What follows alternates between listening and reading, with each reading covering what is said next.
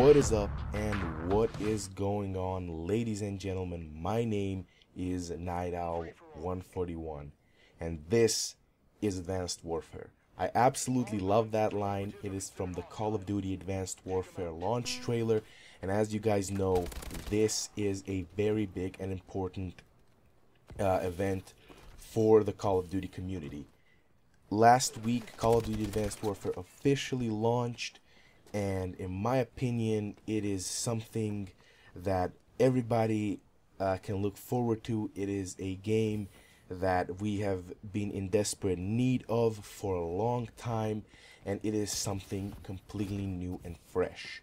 Now, I would consider myself a Call of Duty veteran, given that I've basically bought every single Call of Duty to date, and I've been playing the multiplayer passionately since Call of Duty 4, which is the reason why my total Call of Duty game time in all of them combined would probably be over 3-4 months or something like that. I really haven't gotten around to counting, doesn't really matter.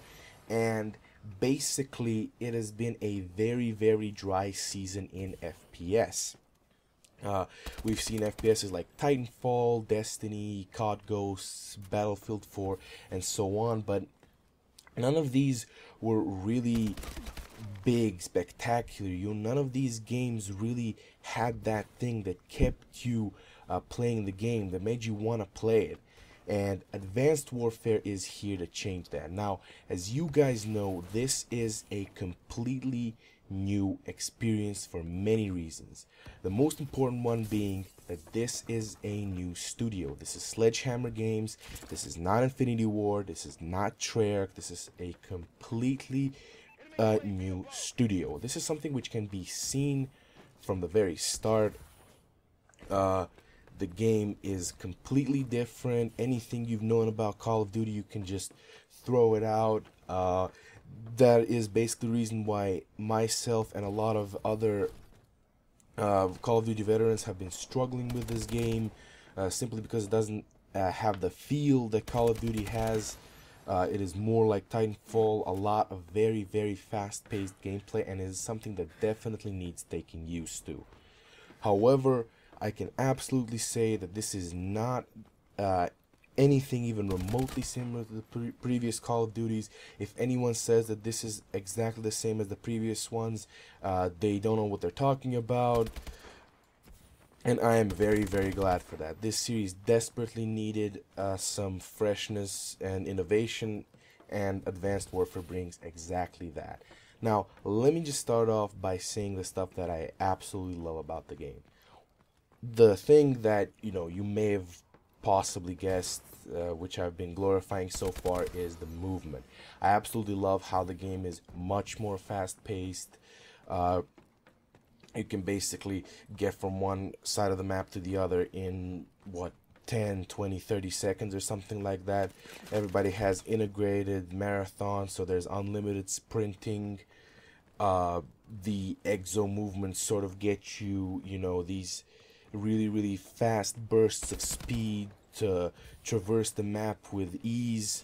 And this also adds a layer of verticality that we have not seen before. All of the warfare has been moved one floor above. There's a lot of rooftop fighting. There's people jumping all over the map. It's crazy, it's hectic, fast-paced, and I absolutely love it. The verticality is something which has basically never been attempted in Call of Duty or really FPSs in general before. I mean, there have been some, of course, but never too much, so I really love that Sledgehammer decided to make something completely new, to take a concept, and I can tell you that it absolutely works in this game. Of the other stuff that I love about the game, I can tell you that the customization is great. No longer do we just have class customization or appearance customization, we now actually have score streak customization. You can basically take a 400 point UAV, you can beef it up to last longer, to display enemy direction, to sweep more quickly, and then essentially turning it into a 700 point UAV. This is also applicable to every other score streak. And I love to fiddle around with these different score streak variants. It's really fun for me, and I love that feature in general. Another thing that I really love about Call of Duty Advanced Warfare, which I think is something that the series desperately needed, that is fixed hit detection. Hit detection is a factor that essentially decides, well, it doesn't really solely decide whether or not Call of Duty is going to be fun, but it is definitely a big factor, especially for professional gamers, for the MLG tournaments and so on. If you have bad hit detection, it is basically going to ruin the experience. Black Ops 2 had poor, very poor hit detection, and I do not like that. Call of Duty Advanced Warfare has potentially the best hit detection so far. Every single shot is going to get you a hit marker. There's no bullshit, and I absolutely love that. I haven't tried out the campaign mode yet, but from what I've seen and from what I've been hearing, it is great. It's really this movie experience, put into a game. The cut scenes are great. The acting is top notch. You guys know that Kevin Spacey is basically the main bad guy of the game. And also the gameplay itself of the campaign looks very, fast-paced, intense, and basically what we are used to seeing in Call of Duty. I will definitely give that a try. Survival, I haven't played that much. I only played one match with my friend. It looks fun, but I do not imagine playing it too much. I generally don't really like survival all that much in the Call of Duty series. I would also like to sort of mention that I appreciate the fact that they've added a firing range. That is a small little detail that many people overlook. The firing range basically allows you to sort of test recoil patterns and damage and mobility, that sort of stuff before a match. It's really cool, when you add another attachment to see basically how your weapon is going to perform. I really appreciate that feature that Sledgehammer has added. Now, I would like to sort of say some of the things that I do not really like about the game. First of all, very important for the Call of Duty series in general is lag. There's a lot of it in this game. I've found that I've had 1 bar, 2 bar connections quite often actually. Well, not too often, but definitely more than some of the previous Call of Duties. This is apparently because of skill-based matchmaking, where basically you're going to be matched with people of similar skill, and as a result, they may be in Japan or in Venezuela or whatever, and you're just going to have bad connection overall.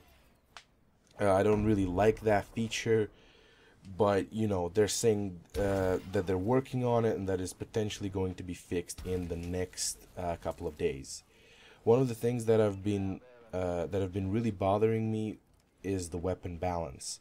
Now, as you guys know or don't, I am a gamer who basically goes for the win. I don't play this game solely for fun. I love to win, and I love to basically dominate the scoreboard. With the weapon imbalance in this game, that's a little bit hard to do. As you're seeing right now, I am using the IMR, which is a 4-round burst assault rifle, which absolutely destroys people at any given range. The weapon you saw me use in the clip before was the EM1, the laser light machine gun. And let me tell you, the differences between these two weapons are so obvious, it is insane. When you take a look at the EM1, it has absolutely zero advantages over the IMR, except for maybe hip fire, which is, a very, very minor thing. The assault rifles in this game are definitely the dominant weapon class. This is not necessarily a bad thing. I'd rather have dominant ARs than dominant SMGs like in Black Ops 2, but I think the ARs are too dominant. You know, if somebody has a BAL 27 and they're at least an average player, it'll be really, really hard for you to take him out with a submachine gun or basically anything that is not another AR. The BAL 27 is specifically overpowered in that weapon category. You're going to see basically about 80-90% of people use it, and that just basically needs to have its damage reduced ASAP. Now, you may not see it in this match, but it is definitely present. The spawns in this game are horrible. I've basically been spawned with a guy behind me aiming at my back. I've seen people spawn in front of me, just grab very, very cheap kills. It can lead to some really, you know, cheap and bad flow in free-for-all. You'll have people going from 4 points to like 20 in a matter of 10-20 seconds simply because of the bad spawns. As you can see here, I'm sort of controlling this rooftop. Everybody's kind of spawning around me, and you know, the game basically should spawn them away from me, but it's not doing that. It's spawning them close to me. I'm getting cheap kills, lots of them, and that should sort of be fixed. All right, that's a very important thing, and it should be fixed as soon as possible. Now, I don't know if I've mentioned this. Even though the streaks have a lot of customization, I found that the streaks in this game are very bad, most of them. That's something which bothers me, because I really love to, you know, get in like a controlled gunship and just wreck people. That's very hard to do in this game. You go into the Warbird, which is like this big badass, you know, warship which is invisible and has machine guns, and you almost lose a free-for-all because of it. I basically nearly lost a free-for-all because you get 0 kills in it. It is impossible to kill anybody with that thing. Its weapons overheat and it lasts for like 30 seconds or something. It is ridiculous. You're better off not having anything. That's why a lot of people are unequipping the score streaks and making their classes total beast. They should basically up the score streaks by a bunch. Okay, now also the thing that has been maybe a little bit underpowered are some of the perks. Now, I've said that I love the customization. There's definitely good, very, very good perks in this game, but there are also very lousy ones. For example, Hardwired. I don't think I've ever seen anybody use Hardwired, and I can definitely tell you that I've never even equipped this perk. It is useless and no one's running it. Some of the perks like Gung Ho and Fast Hands, you know, are very situational. They need hipfire weapons, and very, very few people run them. Again, I think that the perks should have costs, kind of like in Call of Duty Ghosts. I think that they did that specific section of Ghosts quite well, or maybe, you know, add more functions to some of the perks to make them viable. So overall, I am really having a lot of fun with this game. I'm really loving this game. I can see that Sledgehammer has worked hard. Their effort is paying off. This game is great. A lot of, or rather most of the YouTubers agree with me. It is tough though. I will say this game is tough. All right, when you get into it, your first 10-20 matches, you're going to be very frustrated. I was very frustrated. I actually wanted to quit this game. I was barely keeping up a 1.0 KD. However, as time progressed, you know, I just gradually became better at the game, and now I'm winning free-for-alls nearly every match. It's a tough game that you absolutely need to keep playing in order to get better at it. You're not instantly going to be good at it like I was with Call of Duty Ghosts. But if you pull through, if you keep playing the game, if you're dedicated, you're going to have a lot of fun with it. I guarantee it. Now, I've heard that some people are saying that you know, Advanced Warfare is gonna basically lose 90% of its player base by January or February. Everyone's gonna go back to Black Ops 2. I do not agree with that. I think people are going to be playing Advanced Warfare even after the next Call of Duty comes out. I would really want that because this game is tons of fun. It's really good. Sledgehammer knows what they're doing. They're gonna keep making good games, good Call of Duties, and I absolutely love that.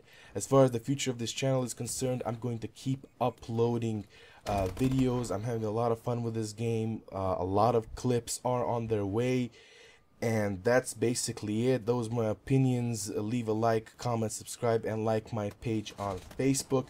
And until next time, this is your boy Night Owl signing off.